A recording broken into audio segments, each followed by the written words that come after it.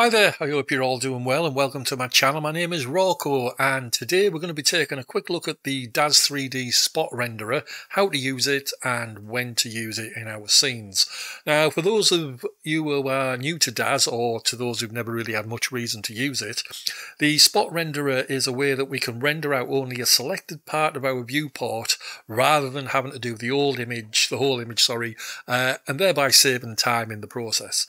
Now what this means is that we can get cleaner previews of those selected areas that we choose much quicker, and most importantly we can also make changes to fix errors in our renders, or if you're a bit like me and we change our mind every 5 minutes or so, what we can do is we can make changes. We can say we don't like the particular look of that character's hair, or that t-shirt, maybe I should try it in blue or something like that. I'm always doing that after I've done a render. I'll change my mind every single time, but what the Spot Renderer allows me to do is to make those changes and do so quickly without having to render out the full image. Now before we actually get to that, if you don't mind, I'm just going to give a little shout out to a Facebook group that I have set up, where if you're on Facebook yourself, you can go along, join the group, and then post your renders and talk about DAZ, post questions and ask for advice, and either I'll be around there to answer some questions, or other people who are part of the group will no doubt help you out. Now it doesn't matter if you're a newbie to DAZ or if you've been around the block a few times. Personally, I'd love to see what you guys do, with your renders. So if you're out on Facebook, head over there and join the group and post what you've got. I'd love to see it. You'll probably be able to find a link at the bottom of the screen here, or if not, a direct link down in the description below. And talking of which, you'll also be able to see links to the assets that we'll be using in this video down there below too. Now, without wanting to sound a little bit too creepy, we've actually caught today's model while she's taking a bath, but this is actually a real render that I did in the last week or so. And in this render I did actually use the Spot Renderer. So what I figured is that it would be a good idea to use this video as a real world example of the Spot Renderer, rather than manufacture something to show you what I did. And before we get to all that spot rendering business, I just want to give once more a big thank you to everybody who has subscribed to my channel over this last few months. By the time this video goes up, I will have just hit 1,000 subscribers, which just is crazy if you ask me. So yeah, a big thank you to everybody. Also a big shout out as well to everybody who right now is going to subscribe to this video by hitting the subscribe button and the little notification bell down below, so that you don't miss any future videos that I do, and I really do appreciate your support.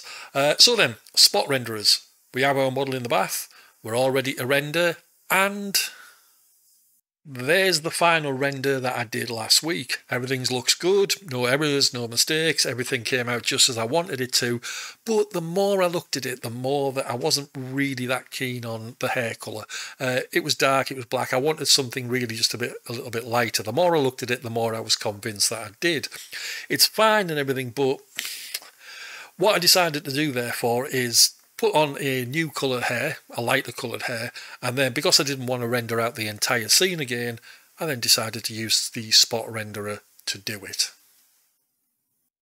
So what I did when I came back into DAZ is I changed the hair colour. Now, as you can see on the screen here, it's still in the original black that it was, but if I just flip back and forward with the undo buttons, you can see I've gone from that black onto that more lighter colour, which is great. Now, for those people who are on the around decent graphics cards, decent NVIDIA cards, and you use the NVIDIA preview, this part of the Spot Renderer now probably isn't useful anymore. It's being superseded by the NVIDIA Iray preview. But for those people on slow GPUs, or those people who just couldn't get the NVIDIA Iray preview to work, what we can do, we can use the Spot Renderer now without having to render out the entire image just to see what our changes make, how our changes have turned out. And we do that by coming up to this little tool up in our bar called the Spot Renderer. There's a surprise. Click here to activate the Spot Renderer tool, as you see there on the tooltip. And if we give that a click, it then highlights yellow. But if we also click this button next to it, which is the toolbar settings, we can see that when we do that and we've got toolbar, Spot Renderer selected in the toolbar, you see we've got two options: the viewport or the new window. Now again, if you've got the NVIDIA Iray preview, you don't have to you know, you certainly wouldn't use this way anymore. You'd use the NVIDIA iRay. But what we can do with viewport select is that we can just take our cursor on the screen, as you can see, left click and hold, and then just drag out this little marquee box around our character's head.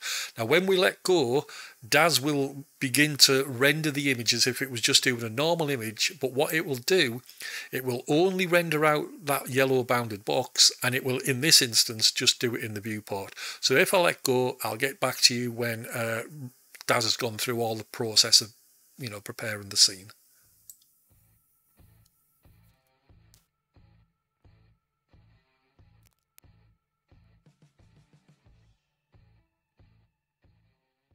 So as you can now see, after DAZ has done the preparation, the full preparation that it would do for a full render, it's now starting to render out that bounded box that I selected in the scene with our character, so we can now take a look at the new coloured hair, which I like, and I'm going to go with that hair.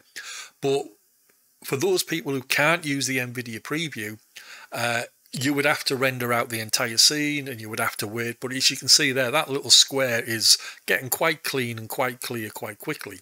It has a lot of quites. So yeah, that's how we use the spot renderer in as a preview tool within our scene, so that we don't have to render out the entire scene in itself. If I cancel that now, because I'm not going to go too much further with it, it then holds it in the viewport for us so that we can take a look. And then to get rid of it, all that we need to do is just click our mouse in the viewport itself, and it takes off the spot rendered view that we created. Now that's all good and well, but as I said, for most people watching this video, it'll have been superseded now by the NVIDIA you know, preview tool that we've got. But I've just showed it for completeness sake, and for those people that can't use the NVIDIA preview tool themselves. However, where the spot renderer really comes into its own, like I said, is when you want to create something different in your scene that's there. If you want to fix an error, if you want to change your mind about something. We've changed our mind by the hair this time, the hair colour going from the black now to this more blondie coloured type. So what we can do now is instead of the tool over here on our left being set a viewport, if we now set it to new window, and again with our making sure we've got our spot renderer tool selected, we now again hold down our left mouse button and draw in the scene and try to cover every single bit of the hair there.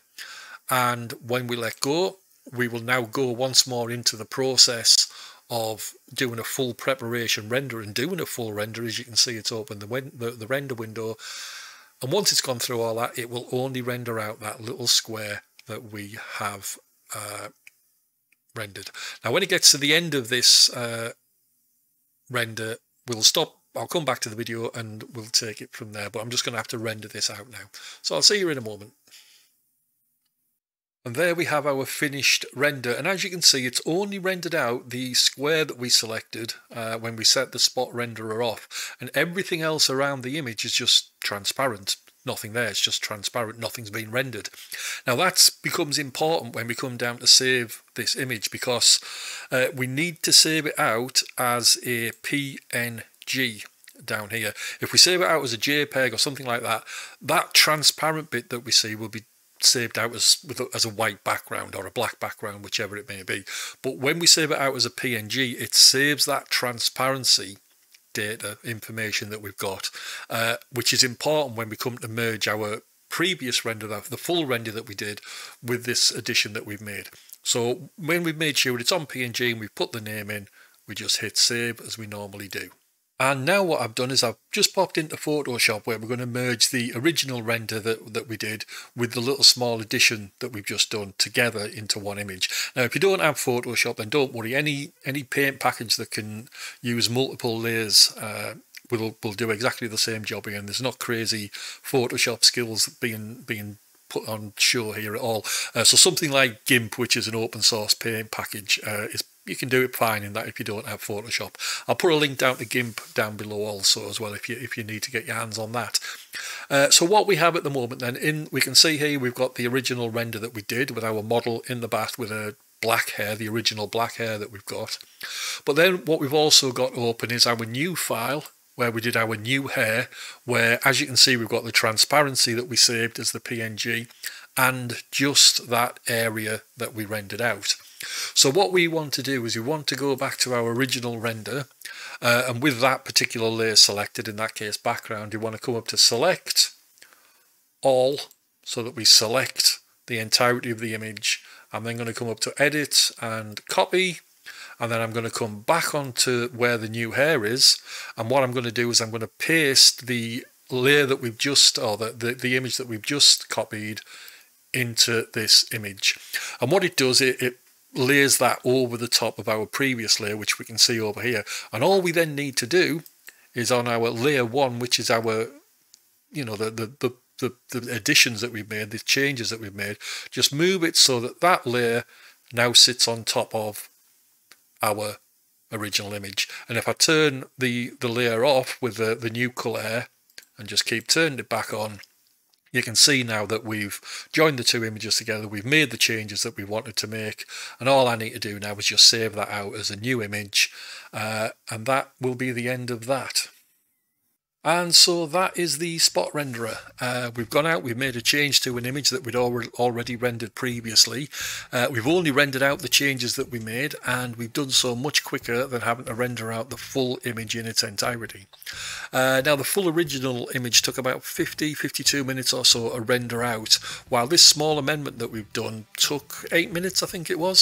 So that's quite a saving, you know, against, you know, certainly when you compare it against, you know, having to render out the entire image. So yeah, there we go. That's the spot renderer. I hope you found this video useful. If so, then please share the video about, as well as giving me a little like down below, as that tells YouTube that I'm a better YouTuber than what I actually am. And it also gives the video a bit of a boost there in the rankings if you do so.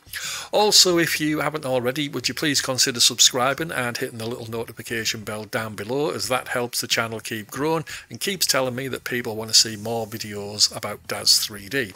And finally, if you have any comments or questions, whether it's about the spot renderer or Daz 3D in general, or if you just want a little chat, then pop down below in the comment section and I'll get back to you as soon as I possibly can.